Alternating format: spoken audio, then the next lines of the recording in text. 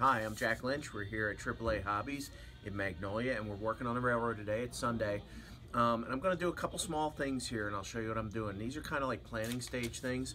I'm looking at my railroad, and I'm looking at the town on top, the N-scale village or town. It's a city, actually. It's got city buildings.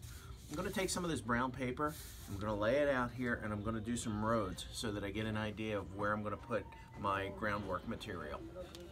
And I'm going to use brown paper. I've got a black marker, I have a pencil, and a ruler. Those are the things you're going to need if you want to do this.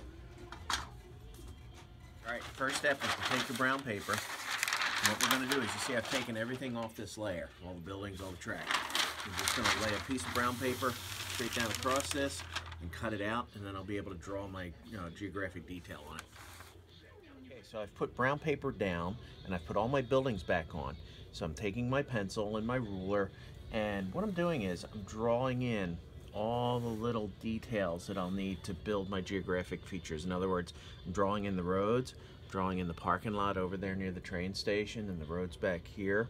And I'll keep doing this until I get everything drawn in, and then the nice thing about doing it in pencil is that if I make a mistake, I can just erase it and go back and redraw it. And once I'm happy with everything and all the features, then I'll take a black marker and I'll line everything out. Why am I doing this? This way I'll know exactly what I have to accomplish, where I have to put parking lots, where I have to put a road, where I have to put other features. And then the next step after this will be to probably start putting plaster cloth over some of this foam up on the top. Alright, so I put all my buildings back here and drawn all my streets in, my parking lots and things like that. So what I'm going to do right now is I'm going to tear all this off so you guys can see exactly what I did. So bear with me, it's going to take a minute.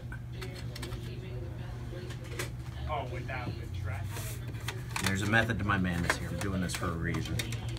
Oh yeah, you just put the track right. Okay, you definitely going to see. I just got to get the measurement of that. Or maybe I'll just bring the whole thing.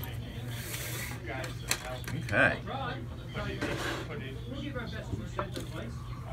Put it in the case with the track. I'll even take this big piece off. So you're asking yourself, Jack, why did you draw it on a piece of paper? Why didn't you just draw it onto the wood here? Well, there's a reason that I do it this way. I do it this way so that when I'm all finished, I can take this cardboard, or I can take this brown paper out and cut things out and use them as templates. In other words, I'll take my X-Acto knife and my ruler, and I'll cut the road section out here. And then I'll be able to cut plastic strip or sheet so that I can lay that down as the road. I can cut out this piece here and use it as the parking lot around the main buildings. In other words, it's raised a little bit. Same over here. I'll be able to see where my parking lot is for the train station, lay the road in, and so forth. So basically what you're creating here is templates to use to create the parking lot, the road, and various other groundwork features.